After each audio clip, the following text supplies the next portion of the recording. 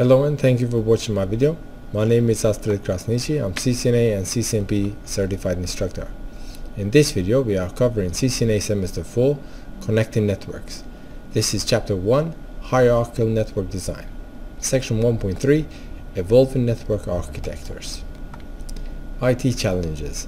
As businesses have grown more dependent on a network for success, network architectures have evolved over the years.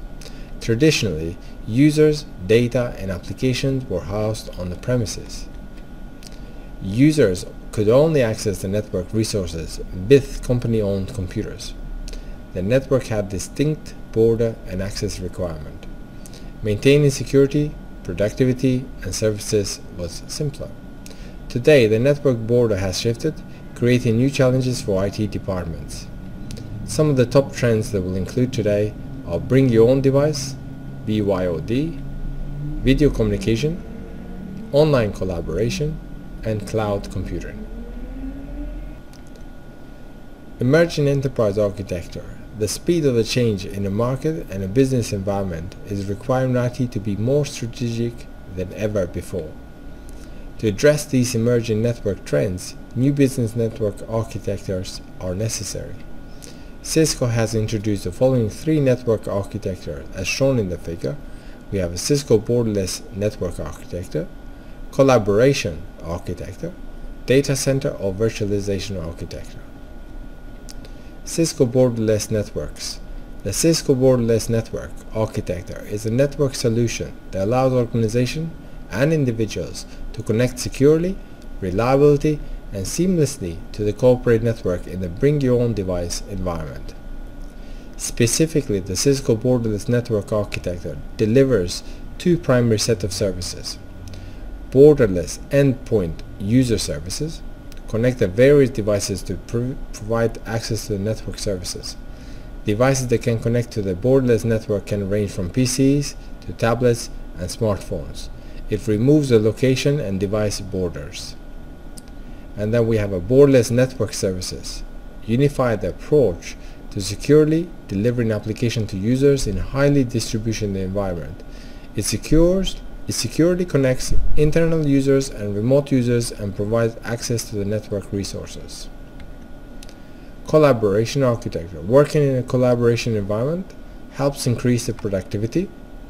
Collaboration and other types of groupware are used to bring people together for one reason or another, such as to socialize, to work together, to cooperate and contribute to production of something. Cisco collaboration architecture is composed of three layers: application and devices. This layer contains unified communication and conference applications such as Cisco WebEx, Meeting, Cisco Jabber. Collaboration services. This layer supports collaboration application, including the following services: presence, location, session management and contact management, client framework, tagging, and security management. Network and computer infrastructure. This layer is responsible for allowing collaboration anytime, from anywhere, on any device. We have a data center virtualization.